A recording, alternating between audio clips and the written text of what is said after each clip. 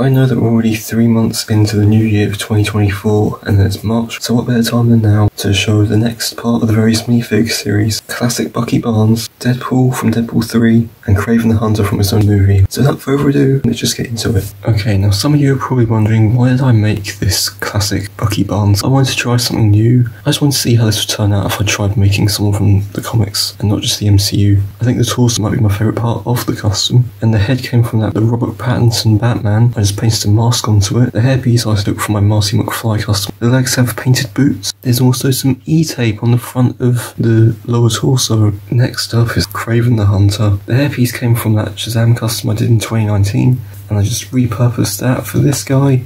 The face, I don't remember who said it was, but I painted on different wrinkles, the beard, the mouth and the eyebrows. Collar piece, I don't know what this is, came from the Penguin from the Lego Batman movie sets, and I just resculpted some parts of it. It also came from one of these Batman minifigs from the Lego Batman movie minifig series. I just painted on like this thing, which has like 3 spikes in gold, and he has gauntlets sculpted on. He's holding a spear, and yeah, extended legs, so he's taller than a regular minifig. Okay, and the last minifig in this video is Deadpool, based off his costume that he's wearing in Deadpool 3. Now the cowl was completely sculpted with a regular minifig head. I think it's definitely way better than the one that I did in 2018. He has sculpted shoulder pads. There's like 3D E-tape on his torso with a Lego Batman movie belt, the actual Deadpool symbol on his belt. He has a sword, of course, sculpted gloves. And that concludes this very minifig episode, or part, whatever you want to call it, on Bucky Barnes, Deadpool and Kraven the Hunter. 3 Marvel characters, which I've had done for a while.